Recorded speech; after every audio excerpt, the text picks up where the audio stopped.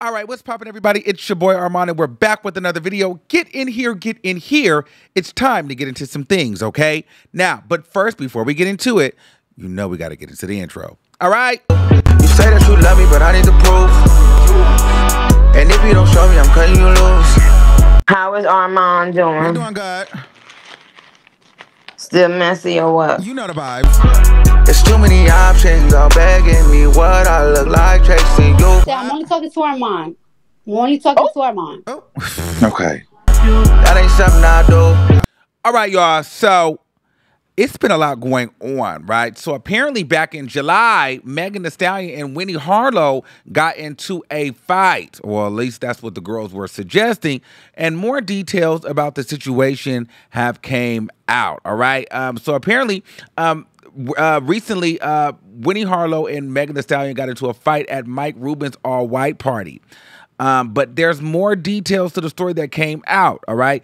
Allegedly, all this started because Winnie is Canadian, all right? Now, this comes from Lauren LaRosa. Now, she was the guest on The Breakfast Club. We love Lauryn Hill. Shout out to her. She was the guest host on a Breakfast Club, so she's got exclusive information on what happened. So allegedly, all this started because Winnie is Canadian, and she posted something about Tory Lanez on social media in the midst of the Meg and Tory shooting. Okay, in the midst of the trial, so which Meg allegedly took issue with. Okay, now she says what she is being told is. Hold on, let me get it because I do have it. She says what she is being told. She says, I'm told Winnie's alleged post, I tried to go back and find it and couldn't, wasn't aimed to be against Megan Thee Stallion at all, but it was perceived that way. Okay. When Winnie allegedly realized the perception of the post, she deleted it. I'm told there was also an alleged short convo about the post where Meg at some point actually reached out to Winnie and Winnie apologized. Meg allegedly left Winnie on red and did not respond to the apology. Let me go back to that. So I'm told that Winnie's alleged post wasn't aimed to be against Megan Thee Stallion at all, but was perceived that way. So it looked messy. Now, I'll be honest with you. Here, the word on the curb is a lot of people say that Winnie is a mean girl. She's not very nice. She's not very humble, and she's shady. But people say the same thing about Megan Thee Stallion. So it seems like two shady divas ran into each other. I've heard a lot of nasty things about Winnie around the city. And, you know, clearly you've heard a lot of nasty things about Megan Thee Stallion and her character. So this is interesting. So basically she says it wasn't aimed against Megan Thee Stallion at all, but perceived that way. When Winnie allegedly realized the perception of the post, she deleted it. Okay. I'm told there was also an alleged short conversation about the post where Meg at some point reached out to Winnie. So it sounds like Megan Thee Stallion reached out, said, girl, what's the tea? Why would you post that? Winnie apologized. Meg left it on red and kind of gave like, girl, you're a weirdo, in my opinion. This also feels like this story is definitely coming from Winnie Harlow's side and perspective, because it's given like, well, she had a problem. I deleted it right away. I reached out. She reached out to me. We talked about it, but then she left me on red. So I don't know what her issue is. That's what it's given. It's given Megan Thee Stallion is paying it. It's given Winnie Harlow is making a statement and reached out.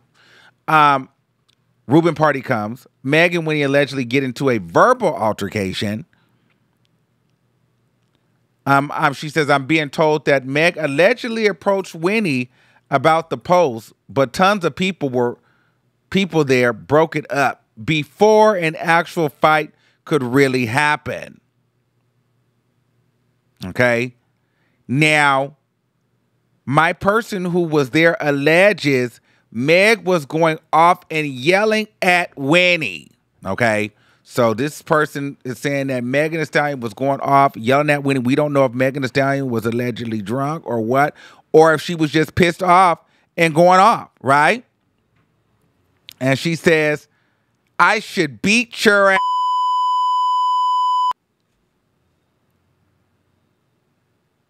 Okay? So that apparently is what had happened. Megan Thee Stallion allegedly tells Winnie Harlow, I should beat your mother ass. Okay? Now, here's the thing. I feel like people only in my history of like beefs and getting offended by things like that and getting to a point where we're going to go off, there's a couple of things for me. It's either, okay, you might have tried me once and I'm going to look at you as a weirdo, but I have to look at your track record. So maybe you tried me once, but who are you connected to? Who are your friends?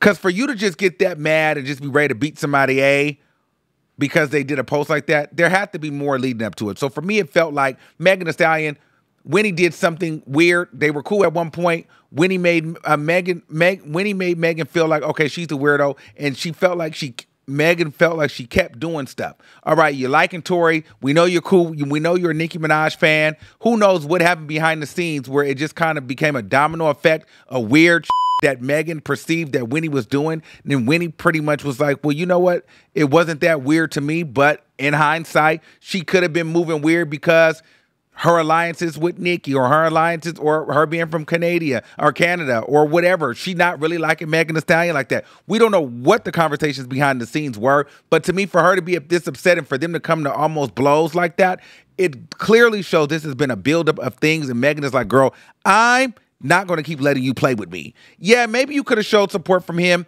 because you're from Canada, whatever, but you knew what you were doing when you did that. And so you're not going to my face and call it rain. You knew what you were doing when you posted that and how you posted that. And if you and you knew what that was going to be perception wise. You were too calculated in how you moved. So at the end of the day, I feel away. On top of the fact, girl, if I'm looking at your track record, I know who you live for. I know who you're cool with. I don't know. Maybe it's that. And I just think, too, we don't know what goes on behind the scenes between girls. These are two girls, like pretty girls, both arrogant, I'm hearing. I don't know neither one of them, but I've heard a lot of things about Megan Thee Stallion, and I've heard a lot of nasty things about Winnie and her attitude as well. So perhaps, you know, these are two alpha females that's like, girl, I'm not worried about you, and I don't like you. You don't like me, I don't like you. It is what it is. You can't take my man, and you can't take my man. So what's up? You know what I mean? And I'm not no fan of you, and you don't have to be no fan of me. I'm not impressed, and you're not impressed. Next. It's given. That's what it's given. So, but apparently there was supposed to be a video.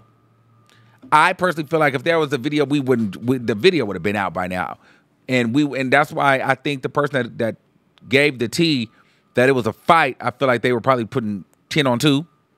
Just to try to make it, you know, more zesty and juicy. But apparently, because if they were really in there squabbling, I feel like, and you were waiting on a video, I feel like we would have definitely got that video. That video would have been leaked immediately.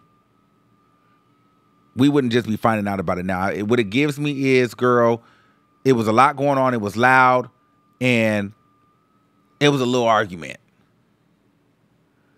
Probably really quick. It probably wasn't even that big of a deal because why wasn't, like, if it was like a knockout, drag out fight, I feel like we would have known about it. It kind of gave a little bit of a checking.